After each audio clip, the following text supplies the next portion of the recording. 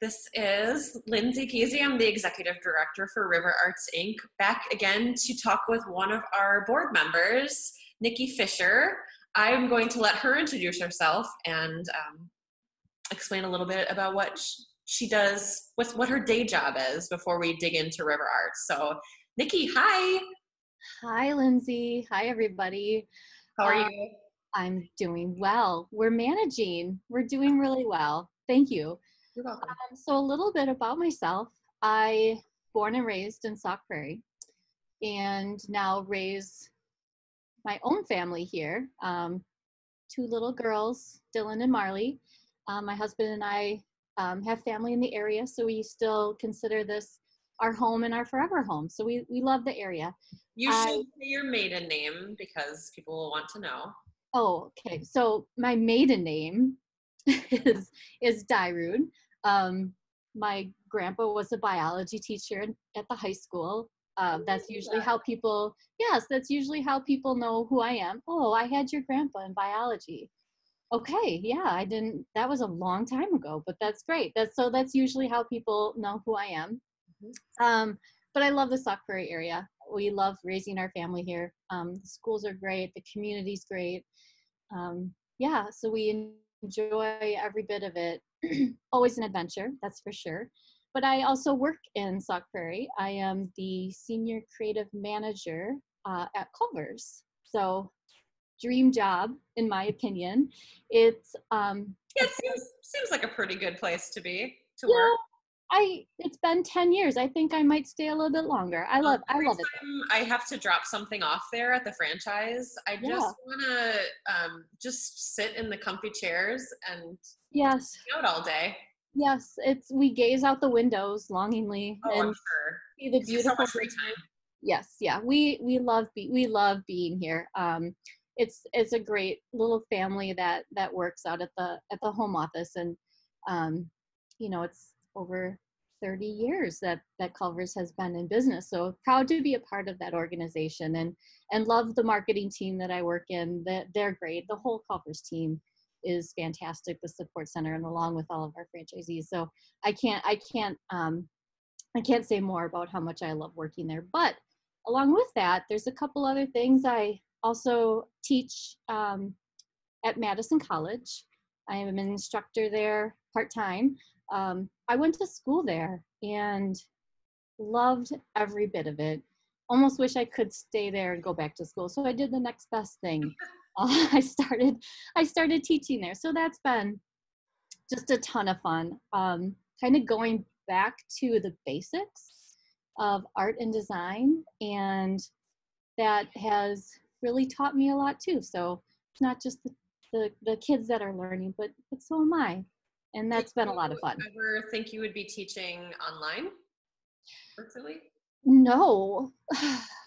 So how's that? It's a learning curve. All of this is a learning curve. Right. I miss we just last evening, we had one-on-one Zoom meetings with all of the kids, and they were a little disheveled too. They didn't quite know what was happening, and so I think actually seeing and talking to them one-on-one made everybody just kind of feel a little more relaxed. So it's a learning curve for everybody. I feel for them. They're trying to just manage through their schoolwork, and I'm trying to figure out how to record my demos. But it's been quite an experience, and the instructors are great. The faculty's wonderful. It's a great college. They do a lot for the Madison area too. So I'm fortunate. And as I'm hoping viewers are also giving us a break on this low budget filming option, I'm sure the students are as well. Yeah, filming from our basements, and you have a beautiful gallery that you're in, and here's my basement. You can probably hear little footsteps above me, maybe. I don't know, but everybody's learning a little bit more about everybody else through all this. But it's been fun.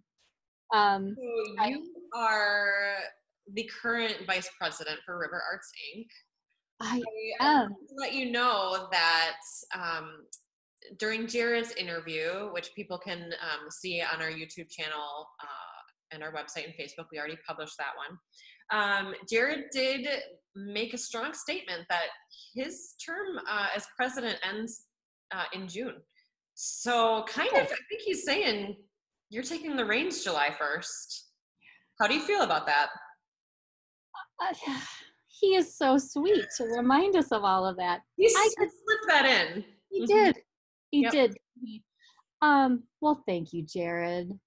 That's so sweet. And you know what? I'm excited. I'm always up for a new challenge. I'm always up for learning something new. It's not just a matter of, trying to be a president of a board. I think it's just what can I learn and how can we grow together? So I'm not I'm not at all intimidated by you, Jared, at all. So I'm excited. It's gonna be fun. I'm looking forward to this. Awesome. Well, you kind of alluded to this already, but how have the arts played a role in your life? So not just River Arts, but just your entire life. Oh, well, so I've always enjoyed the arts. However, I feel like I'm a late bloomer.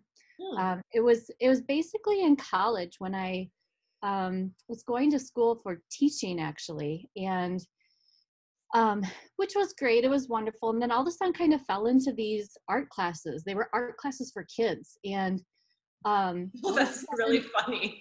I know, right?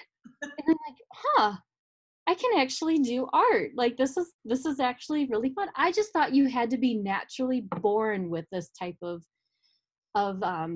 talent, but it's actually a lot to learn, and it's a craft that you have to master. It doesn't always come easily, but if you work hard at it, you can actually learn how to draw, which is never knew that could happen. But I think from there it just opened a whole new world. I was able to learn new things, and then left that program to go to Madison College, where I graduated with a graphic design and illustration degree, which I sat in my first drawing class and was like, how they can't teach me how to do this. Like, this isn't possible. And they did. They like taught you how to do it. They broke it down for you. So it's really the support system that you have around you and those artists that you can talk to and connect with and be a part of a process. And to just round it all out, that just broadened my whole horizons, which takes you to shows at the Overture Center that you fall in love with. I remember my first show at Overture was Rent, and Ooh, it's a good one.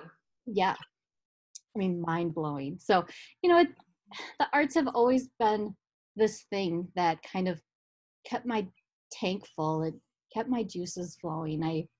And the people that you surround yourself with and have that creative outsource is, it's just something that you can't always find everywhere else. So.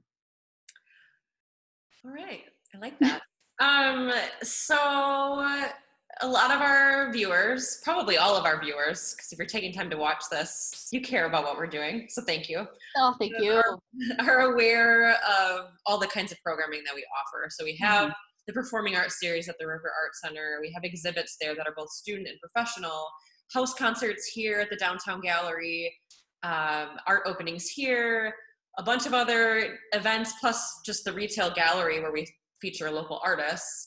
What, out of all of the things that River Arts Inc. does in the community, what's your personal favorite? I was so ecstatic when the studio opened. I think I came on the board at this really spectacular time when the gallery was expanding into the studio, and got to see and be a part of all of that, which has been so rewarding to see. I think the kids programming in the studio is super fun. The art club, the after school art club, I got to teach it once. Christina like trusted me with the class, which was so fun. And I think it was seeing what's being done with the arts program for the youth is really fun to see. It's something that we've never been able to do before, and that studio space and seeing what can be done. And it's a matter of so if you get kids doing art and you get doing art with your parents, you kind of see their eyes sparkle a little bit, and then just think like, hey, why don't I try something too? And they start to maybe do something for themselves, then that leads into those drawing. I just did the drawing workshop with John Ribble, and it was so wonderful to be around other creatives and to talk about art. So I think that studio space and the programming that happens there is just so beneficial, even to those who don't do art every day, the crafts and drafts. I think it's the kids program leading into adults having more exposure to art and just taking the chance and just doing and making something, being makers. Well, I think it goes back to what you said about thinking that since you didn't you didn't feel like you naturally had talent as an artist, but you discovered that you could learn the techniques, and so maybe it took you a little bit longer to bloom than some others. But I think that's what's great about our classes, is that we have a lot of students that are coming in of all ages who are discovering new things for the first time, and discovering that they can do it, and they never knew that they could do some of these things before. Well, I love the element of like, oh my gosh, I made that. Like, I can do that. Can you believe it? And it's just this wonderment of like, yes, of course you can. Like, everybody has a little bit of creativity. I don't know, you don't have to be Rembrandt the first time you do it, but it can be something special and can be personal. It doesn't always have to be perfect, but I think it's just fun and to be able to play. So I love the studio space and what you guys are doing in there. I think it's so beneficial. I love every part of it. Awesome. Well, that's a big shout out to our gallery and studio manager, Christina Koopman. So, Yay, Christina. All right. Let me see. I want to give you a good question here. Okay. Ooh. Well, you kind of talked about this too, but I think I'm excited to hear what you have to say about this. Tell me about a work of art or art experience that made an impact on your life, like life changer. Yeah. I think we've all had them, even if you're not in an arts field still today, or I think we've all had them. Yeah, I think so. It was about 10 years ago that I went through Madison College. And so I was, just kind of starting out my career at Culver's 10 years ago. And all of those things, all of that, inspiration that you pull when you go to art school and you learn about art history and you see the books on, where art originated from. And then I think my full circle moment was seeing sketches from Da Vinci while in Florence, Italy. It was like a bucket list moment, and it just basically took my breath away. I mean, you can't explain it. It was probably something I will never forget. So that was what took my breath away. It's amazing. How long ago was that? Well, that's just it. It was a year ago in April. Oh, wow. Yeah, so about 2 years. Yeah, it was about 2 years, but it was life-changing. So, and I think it was ever since I took a life drawing class with my friend Chris Gargan at school. Hopefully he comes to teach a class. I don't know, Chris, just saying. Just saying. I think, he would talk about the great works of art. And he took a trip while I was in school. He took a trip to Florence, Italy. And I said, if I ever get the chance, I want to go there. And we finally said, what are we waiting for? Let's go. It sounds like more trips are in your future then too. I feel like that is, yes. Yes. Not right now, but in the future. Not right now, but it doesn't mean I can't plan. Yes, you're right. Yeah. Yes. So bucket list trip. What is the first word that comes to mind when you think of River Arts Inc.? First word that comes to mind, community, I would say. I love that.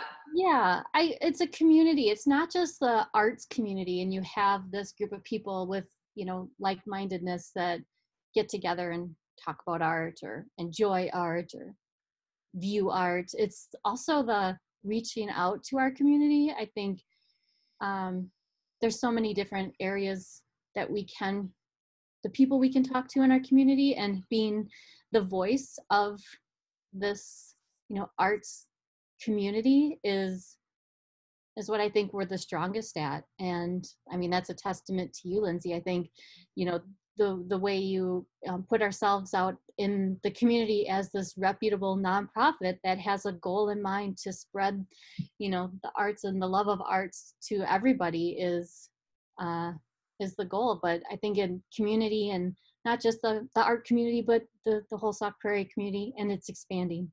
I know, I miss my people. The people, it's so hard. Yeah. It's so hard. It's so hard. But what you guys, like, even I love the listening parties on Facebook. Oh, they're so great. A little inside look at my mind, which might be scary, but for those of you who don't know, I'm a huge music theater nerd. Yes. Huge. I don't know a lot about like some even modern artists, like singers. Mm-hmm. But if you ask me anything about a Broadway show, that's my jam. You're on my team. You'll take that category then. But I think just having that outlet for people, right now especially, we want to have fun.